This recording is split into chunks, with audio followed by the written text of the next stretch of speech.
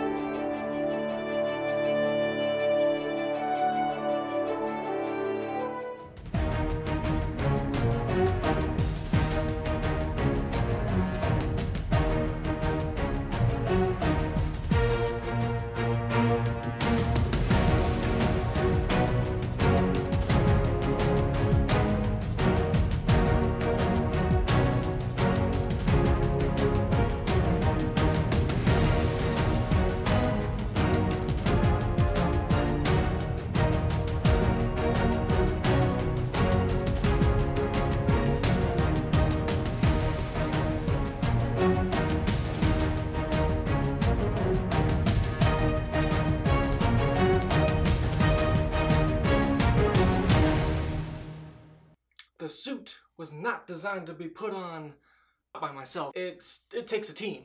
Now I'd like to thank my boy in blue. You saw him, his name's Austin. He's really cool. The cameraman, his name's Max, also my roommate. Thanks a lot, Max. And my cousins for letting me walk their dog. Now, hopefully you've figured out by now how to put on your own suit of armor. Star Wars armor, specifically. Maybe I'll do a Renaissance armor later. Down the road. But in the meantime, if you like what you saw, be sure to give it a thumbs up.